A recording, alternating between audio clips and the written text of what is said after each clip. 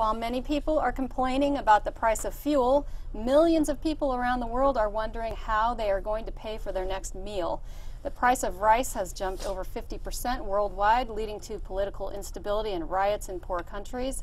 Are we going to see world famine like we've never seen before, or is there a way to avoid the inevitable? We were all talking about this before the show. I'm going to go to you, Matt.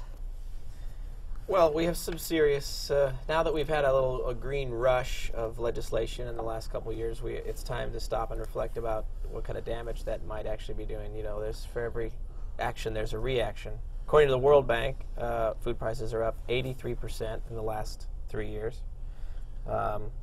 Congress mandated a 5-fold increase in the use of biofuels last year.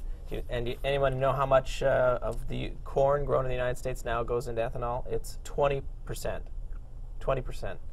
And that has a consequence, and the consequence is rising food prices. For the last 100 years, the percentage of an American's income that they had to devote to feeding themselves was going down. I consider that a sign of progress. 100 years. That has now reversed itself, and we're going to see going forward, if we don't do something about it, we're going to see the percentage of an average American's income being devoted to food going up. It's silly. It's silly. And the idea that you're going to solve the world's fuel concerns by growing biofuels, it just doesn't make any sense. You can't grow them fast enough. It doesn't make any sense. And of course, the cost of food is inextricably tied to the cost of oil as well for transportation and processing purposes. So the rising cost of oil is also a major factor in the rising cost of food. I think in the United States we've been somewhat sheltered from that because we have such a rich agricultural tradition, and still we have a tremendous agricultural production in the U.S. and that's sheltered us and protected us from some of this, but it's going to be a very big issue in the years to come, especially in the third world countries. It's the poorest people on the planet who get hurt the hardest when these prices go up. There's a huge domino effect, right? If you don't have enough corn to sell, the price goes up, you can't feed your cattle or whatever. I mean, not just corn for eating, but for feeding livestock also, and it's just a huge domino effect. Well, and it's a sham because you know, the policymakers in Washington have said, oh, a short-term fix, we'll use ethanol. It's a bunch of bull. You actually have to burn, and I do mean real bull because you're not going to have more cattle. You have to burn more ethanol per unit volume to get the same amount of energy that you'd get out of a lesser volume of gasoline, because ethanol just doesn't have the BTU rating that gasoline does. And so people are thinking, oh, you know, that's great, I don't have to buy as much gas.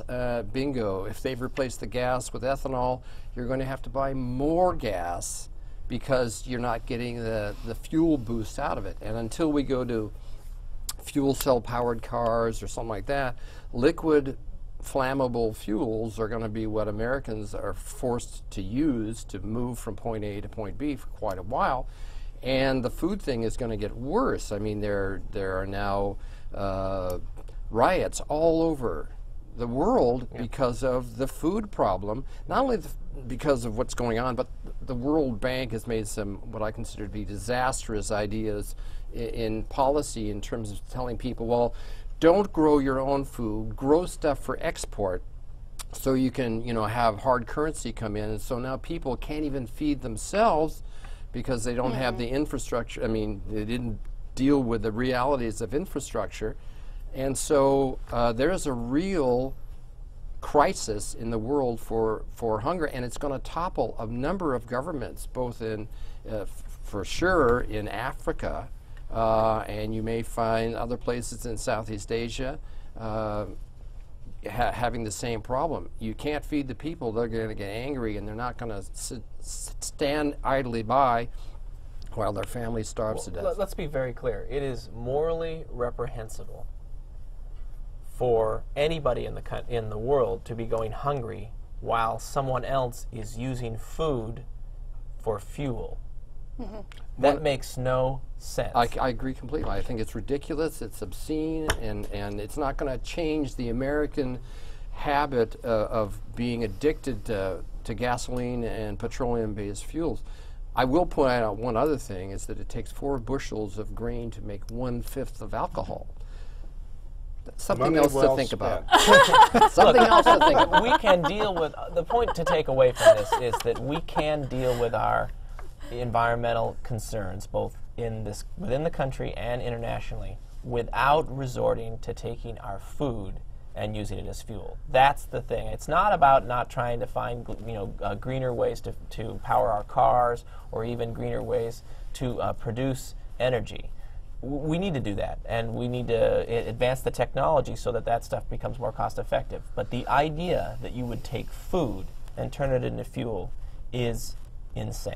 And our government supports that, and I find it reprehensible. They Well, require Not it. for And long, some though. people have claimed that if you had a farmer and he could make ethanol on his farm, and you started him off with 10,000 gallons of diesel, and then that's to get him going, and then he can make his own biodiesel and that sort of thing.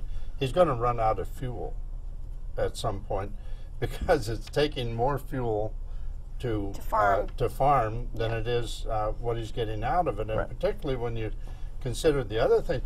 And look at the oil companies and the gas companies. Anytime they can, they move their stuff in a pipeline, because that's by far the cheapest way. Once Right, the instead of infrastructure trucking it is there. across the country. Oh right? yeah, the moving stuff by Right. truck. I think diesel the other day was $4.16 419. at, Wow. Fred Meyer. I mean, that is hard on working people, whether they're in construction or whether they are moving goods and services and a trucker. I'm just amazed that they're being able to keep up with things, and that the inflation isn't really taking off. Inflation is taking off. I'm sure it will. Unfortunately, Huge. with our economists Yes. who say, well, it's not the core inflation rate, which excludes energy and food, and I don't know anybody that can exclude energy and food from their normal, I have to go shopping today keep and a I have to straight get face. gas. Well, the reason that Exactly. got It's pulled out a ridiculous. couple decades ago was because it was so Enormous. steady. No, but it was steady in its growth and manageable and small. And so economists began to say, well, look, if you really want to look at inflation, you got to pull those two things out, because they not don't really. anymore. And now they're the most significant contributors to inflation, so you got to put them back in. But they aren't going to. Big